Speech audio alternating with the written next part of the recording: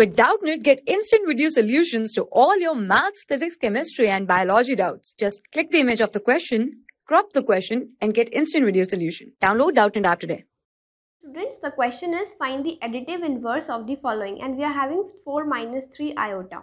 So here we are going to take this 4 minus 3 iota, we are going to take it equal to z. Okay, so let this thing be equal to z, and we are going to take its additive inverse. Its additive inverse will be equal to y. Okay, so we are assuming it to be y. So this is equal to y, right?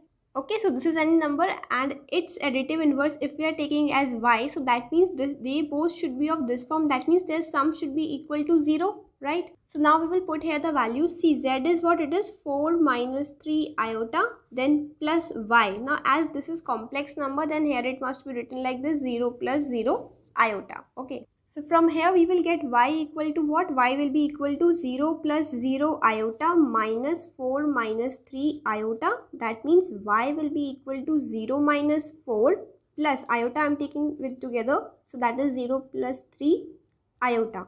Okay. So from here what we are getting? Y will be, this will be minus 4 and this will be plus 3 iota. And y was what? It was the additive inverse which was asked in the question, right? So this is the required answer. This is the additive inverse of given 4 minus 3 iota. Thank you. For class 6 to 12, IIT JEE and NEET level. Trusted by more than 5 crore students. Download Doubtnut app today.